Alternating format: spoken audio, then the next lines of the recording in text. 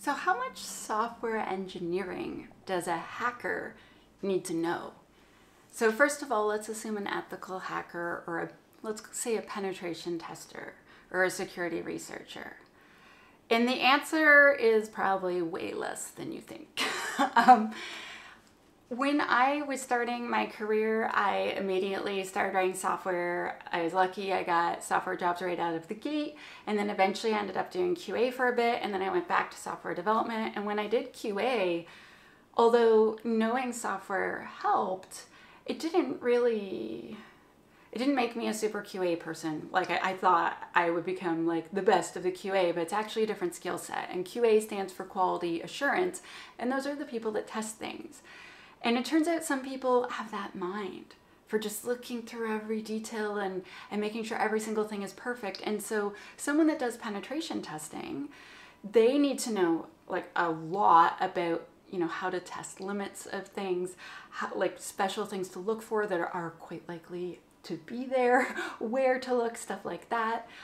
If you want to get into things like that, there's tons of amazing resources on the internet. And one of the best ones that is free, so there's lots of amazing ones, one of the best ones that is free is called the OWASP Application Security Verification Standard, ASVS for short.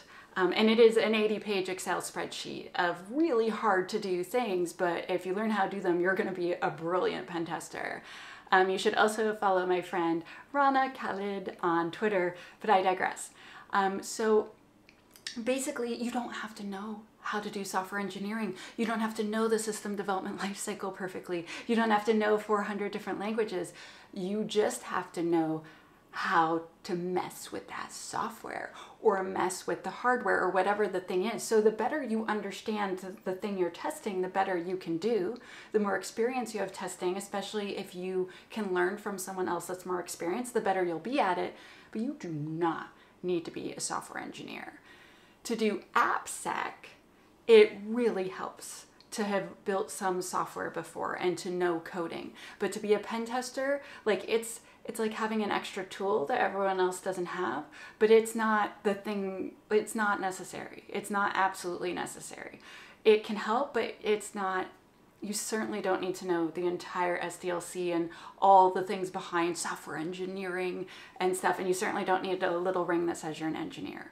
So I hope that that answers your questions. There's tons of people that are pen testers that do know how to code or know how to write shell scripts and stuff, but that's not the same as formal software development.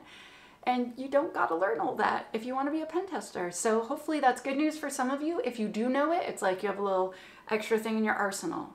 And that's it. Have a great day. I'm Tanya.